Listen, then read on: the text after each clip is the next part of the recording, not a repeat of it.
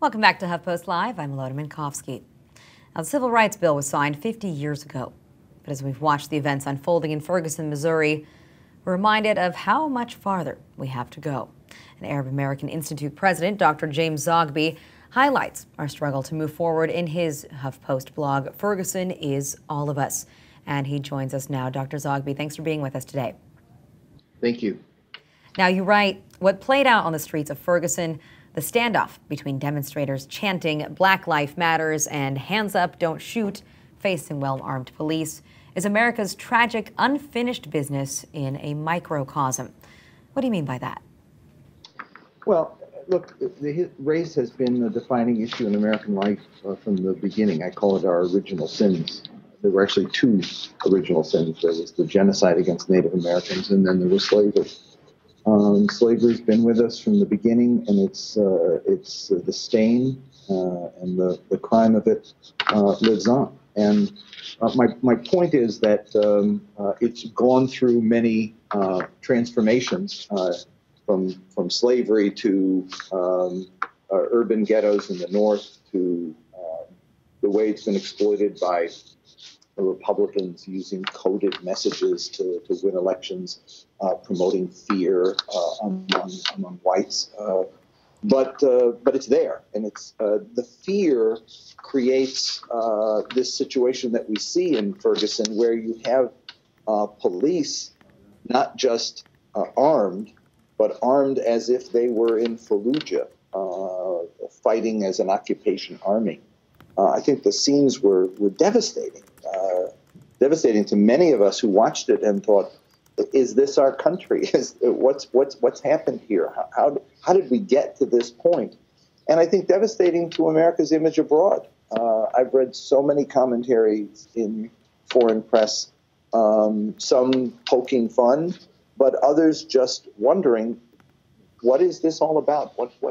What is America about when this is how they treat a minority community?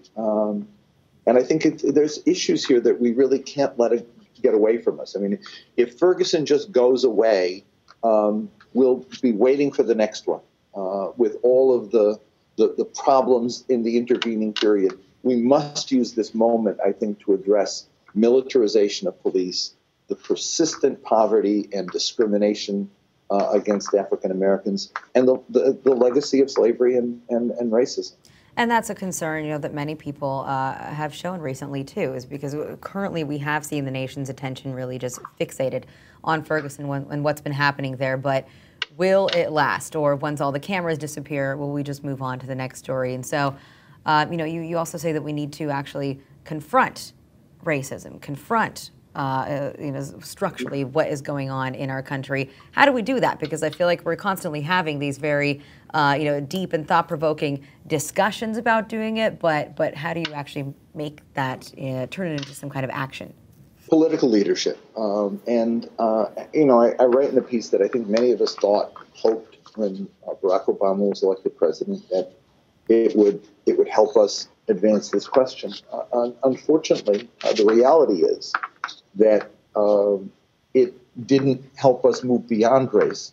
It exposed the depth of racism, and the president became, in the minds of many, part of the problem. I mean, it's as if middle-aged, middle-class white guys woke up in the middle of an economic crisis that was the most devastating since the Depression, and said, I'm losing my pension, I'm losing my job, my kids can't get, the American dream isn't going to apply to them, and there's this young, educated black guy in the White House, what's this all about? And turned on him with a vengeance. The birther movement, the Tea Party. I mean, if you look at just the polling data about who is in the Tea Party and what their attitudes were, race was at the base of it. It was economics and the like that was there, but these were guys who weren't worried about the deficit as some of the leaders of the movement were. They didn't give a damn about the deficit. There was a black guy in the White House, and that bothered them. And it bothered them because they were suffering, and they felt that they weren't going to get the attention they deserved because he wasn't for them, he was for somebody else. And I think that what was needed then were voices on the Republican side. A George Bush should have stepped in and said, do not go there. Do not do this. But there wasn't a voice on the Republican side. The Republicans ended up playing with it as far as they could take it for the purpose of exploiting it for votes. When the Obama's a Muslim started, there were no Republican voices saying, stop this. They thought it was good for votes and they might win some elections with it. And so we need leadership that will confront it, but leadership that has to come, I think, from the white community, white leadership that has to say, stop it. This is killing our country. It's destroying our image overseas, and it's dividing us in ways that are not healthy and helpful for the future. But do you think that that's also, the critiques that have been lobbed against this president that surely have been, unprecedented, talking about whether or not he's even an American citizen or was born in this country, many of which I really do think are deeply rooted in race. Has that also kind of paralyzed this president in being able to talk about race and really deal with it head on? You look at even what's happened in Ferguson, and it's not the president has taken a very measured approach, and it's people like Al Sharpton, it's people like his Attorney General, Eric Holder, that are actually going to Ferguson, making it more personal, talking about race. Look, I think you're absolutely right. But this is not an issue that a black president has to solve. It's an issue that white leadership has to tackle head on. We can't expect Barack Obama to end the racist discourse that has taken hold on the Republican side. Republicans have to take that on head on. There has to be a Jack Kemp plus, the way Jack Kemp dealt with the immigration issue. There has to be somebody there who will challenge his own party in a meaningful way and in a sustained way to reshape their outlook, their debate on this issue. Otherwise, it will continue to be a partisan issue.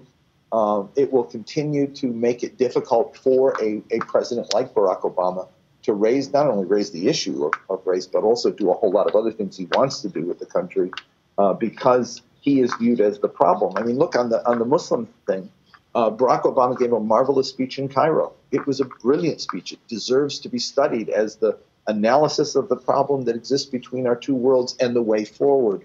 But the minute he gave that speech, the Republican talking points were, he is the problem. He is the source of the problem. He apologized for America, and he has sold our values down the drain. I was debating Liz Cheney the day of the speech. That was what she said. I debated George Allen the next day. That's exactly what he said. And I was asked by an interviewer, can this president heal the divide? And I said, I think he'd like to be able to heal the divide with the Muslim world. I'm not confident he's going to be able to heal the divide with conservatives at home because they're not going to give him a break. And they didn't give him a break. All these years, he has been facing down this demon, and they're not letting go. And so I think that looking to him as the solution puts too much on his shoulder. It is a solution that has to be found with white leadership that has to challenge their own to say, get with it, guys. This is not where we need to be. It needs to be a Bill Clinton who will do a national dialogue on race again, challenging whites and blacks to a different conversation. Well, I think certainly a lot of people are still waiting and looking for someone to take that position, just like yourself. Dr. Zogby, thank you for joining us this morning. Thank you for having me. It's a discussion we need to keep having. Thank you. Now, to read Dr. Zogby's blog, you can visit our resource well and stick with us. There's much more coming up on HuffPost Live.